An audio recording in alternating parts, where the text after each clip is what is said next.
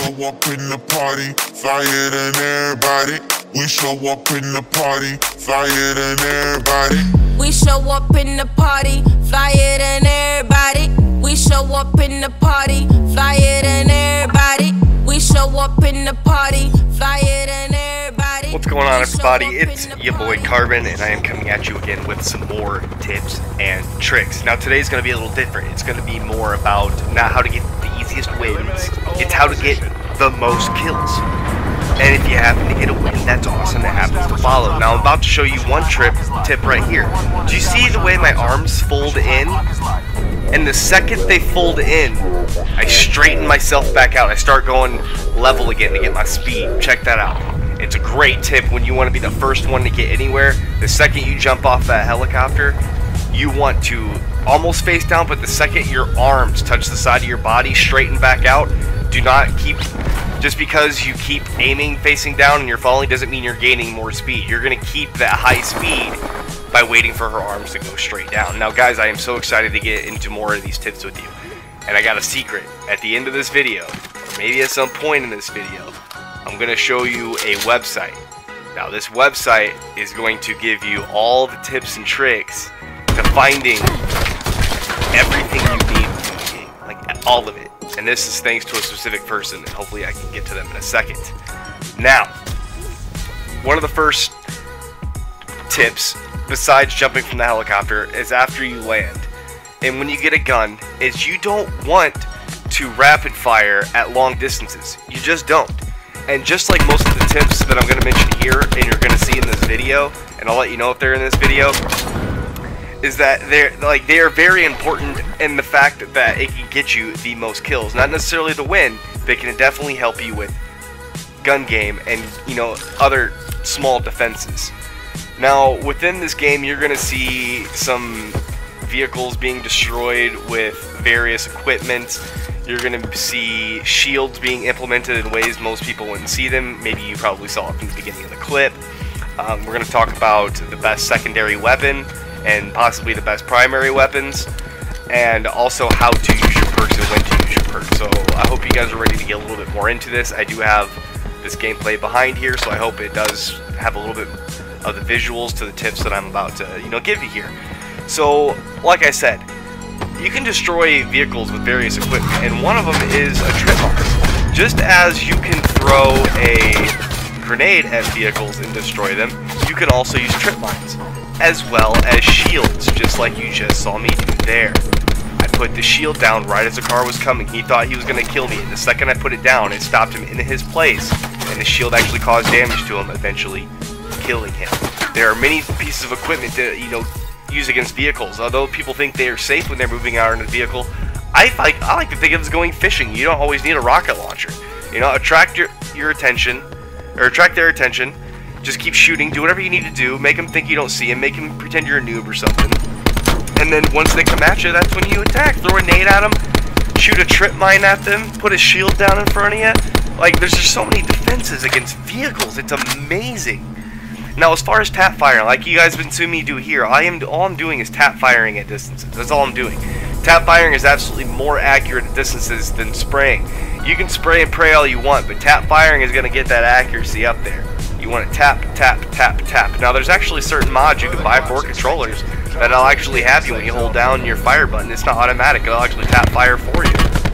But of course when you're in those short range engagements like I was right there, you're going to want to use automatic. So that's why I think the assault rifle can be a great primary and secondary weapon.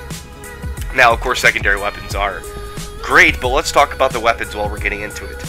Now as far as your single shot weapons, I'd say your auger is your best bet as far as like between the SDM and the auger, or and possibly even if you want to add the burst like the ABR and the swordfish. I would always say the auger is your best way to go, but if you want to go automatic weapons, I would say use the ICR, the SWAT, or the Rampart, and just, you know, control that fire rate. Now as far as secondary, I would say if you're going for the most kills, do not use a sniper. Use a submachine gun over a sniper, or use a shotgun over a sniper. It's really preference. Personally, I like the Spitfire. The Spitfire performs great at very close range and sometimes at medium range, but typically those guns are at 50, you know, or at not 50, or at 9mm, but the Spitfire is at, you know, what is it called, guys? I'm stuck here. 45 caliber. The Spitfire is at 45 caliber, which is a higher caliber than 9mm, and it sprays hecka quick. All right. Some people don't even know how to. I don't even know if I can say hella, but I'm gonna say it sprays hella quick. All right. Like, and it does so much damage. It doesn't give people time to react between. Sometimes if somebody shoots you with a MOG shotgun, by the time they shoot you again with the MOG shotgun, you could have already killed them with the Spitfires. That quick. I also like the SWAT. It is probably the best overall AR and rewards headshots in most scenarios. I definitely like the SWAT since it has been released, and I definitely think you should be using the ELO sight or the red dot sight. And you know, in some situations, carry a red dot sight on the gun and then carry like another sight in your secondary, like a 4x. Like sometimes I do that as well. I just want to get those long shots. As long as you have long barrel on your AR, it's like having a sniper. It just takes, you know, a lot of bullets. And then as far as assault rifles, the KN is also great under 100 meters. And as well as the Rampart, you know, the Rampart and the Vapor are, you know, good over 100 meters. That's why I recommended the Rampart, because it shoots 7.62 over the Vapor's 5.56. I don't even know if I'm saying all that right. But yeah, the KN has, you know, 7.62, and that thing has damage, but it is great under 100, and the Rampart is great over 100. And as far as snipers, the Outlaw is definitely the best sniper to use as far as, you know, like fire per minute or rate per minute, rate of fire. Guys, English isn't my best language today, but as long as your opponent isn't sporting a trauma kit, you know, the Outlaw can be a great weapon as long as it's headshots. Get those headshots, but nothing's gonna beat that Paladin. Now let's get into some new stuff here. As far as where you should land, now I do say firing range is definitely one of the best places you can land right now. Absolutely one of the best places. I love it because it's right in the middle of the map. Headset died again, and it wasn't even 10 minutes in the video. I can't figure it out, man. Astroway 50 is their software. But yeah, let's get into the maps, okay? Firing range, definitely a great place to land. I ain't gonna lie, everybody knows it's in the middle. Most of the time you're in the safe zone, and it's a great rotation. And it's also great now that it's next to a zombie location, because you can try to get everything done right towards the middle of the map. It's freaking amazing. Well, as we know, this is the biggest map Call of Duty has ever made. Alright? It is huge. Well, let's start out and talk about a couple of places. One of them is Estates. I don't know if you guys like Estates for getting the most kills, but for some reason people think they're safe when they go to Estates, and a lot of people have that mindset. So they go to Estates and they land there. And Estates can be seen at the very top of the map, and it looks to be like two separate clusters of buildings separated by a trio of like converging roads. But now Estate is the name of like the medium-sized multiplayer map in Call of Duty Modern Warfare 2, so it's also awesome to visit. Okay, you'll understand it as soon as you get there, so if you hear noises, you kind of understand where it's coming from. But Estate, everybody who is a noob goes to Estates thinking that they're going to be safe because it's on the edge of the map. It's amazing. The next one is obviously Construction Site, you know? Construction Site is on the top left-hand corner of the map, or the northwest corner, depending on how you look at a map. But it is sandwiched between a main road and an ocean, and features one large building structure to loot. In terms of, like, links to previous games, Construction Site is a variation of, like, Hard Hat from Call of Duty Modern Warfare 2, and, like, Collision from Call of Duty Ghost. You know, it's just an awesome location to drop, and now you can get a pretty good view of Hijacked, which is the next place that you can land, and that is also a fan favorite. If you guys remember Hijacked from Black Ops 2 or Skyjacked from Black Ops 3, they brought it into Blackout, and it is amazing, and it is a great place to get kills, but it's also boring once you get out of there, because it's not a great place to rotate. It just depends on if you want a lot of kills at the start or throughout the game. It's really on you. But as far as the next one, I would say Train Station. Train Station is a great place to land with the amount of loot. Alright, it looks better than most of the other places, and it sounds better, because anybody who's running around on trains or on top of trains or in a building, you can tell the difference. You know, it's not like construction where people could be like a floor above you, 2 floors, 3 floors above you, below you. Like, it's hard to tell. But Train Station makes it absolutely easy. And next is Hydro Dam. I don't know if you guys know, but a lot of people do like to go to Hydro Dam and eventually make their way to Hydro Dam within the first like 5 minutes of the game if it's within the safe zone.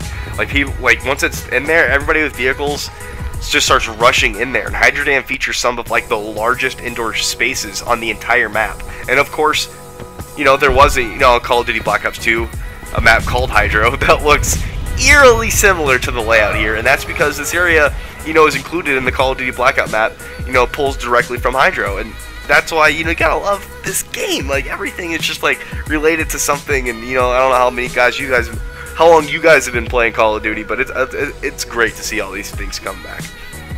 But yeah, firing area, guys, just like much like school and PUBG or Tilted Towers and Fortnite, it's no doubt going to be an action-packed, you know, kill ratio thanks to a high concentration of loot and, you know, location. So definitely keep an eye out when you land at firing range. I can't stress that one enough. But the next one I would possibly talk about, and this is thanks to Shroud and a couple of other big players, is Rivertown. Okay, Rivertown looks to be like a flooded city environment of the map, and it's surrounded by water with a ton of small structures and clusters. So this means when people get there, more than likely, there's only 3 ways on and 1 way out on a building. So it's usually bridges. So once you're in there, you can get loot, get those trip mines, put them on the bridges, get those easy kills, put them within the right doorways underneath windows, so when people jump over, they get stuck in them. Like, these are just great tips within inside of Rivertown. Like, there's so much to do in Rivertown. It really is amazing. And I don't know if you guys know this, but there was a campaign mission called Old Rivertown in the original Call of Duty, so it's possible that there might be elements, you know. But let's talk about Asylum. All right, Asylum used to be a great place. I don't know if it still is, but just in case, Asylum is located in the drylands of sorts, and it has very little foliage, so that way it's easy to be seen, and it helps you. It's one of the zombies maps from the old game, so it helps you see a lot better. Like, I don't know, I like Asylum. People seem to go there because, you know, they want to kill the zombies. But yeah, guys, that is my tips. I hope you guys have enjoyed. Please leave that subscribe. I upload every single day. Leave that like, leave that comment. And of course, I failed right here, and that's okay. My reason? Bad positioning. Alright, it really was bad positioning, guys. Alright, guys, I love you guys. Peace. Subscribe. Yay!